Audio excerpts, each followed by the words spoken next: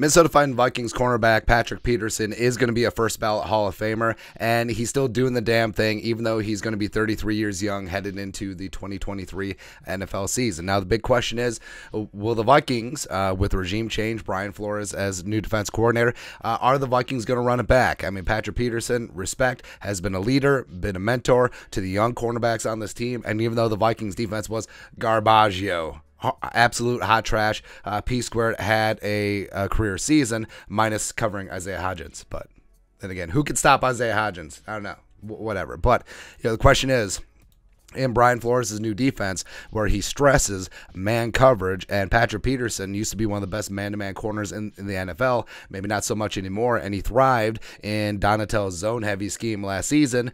Is this actually going to work?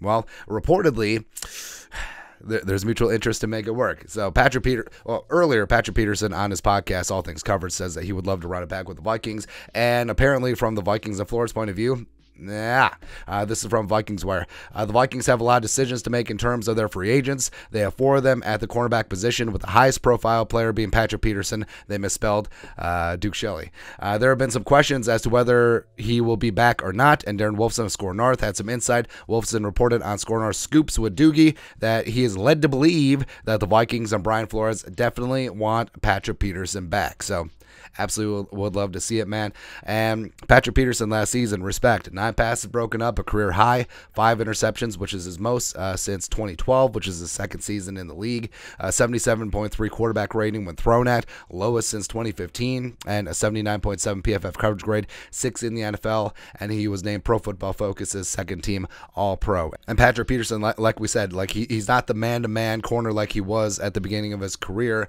and it showed the last couple seasons with the Cardinals. But since he came over with the Vikings, whether it's with Zimmer, whether it's with Donatell, he has succeeded, even though he is getting up there in age. Just his knowledge of the game, just his instincts, just his ball hawking skills, I mean, they certainly are there. And Peterson is in line to get some cash this offseason, but SpotRack is estimating his market value at around $6.4 million. Now, in 2021, he signed a 1-year, $8 million deal with $2 million in incentives, and then last year he played on a 1-year, $4 million deal. So it will be a bump in pay, but it is still certainly reasonable for the Vikings, especially since they're in a tight cap situation. And looking at the cornerback room right now, you got Peterson and Duke Shelley are free agents.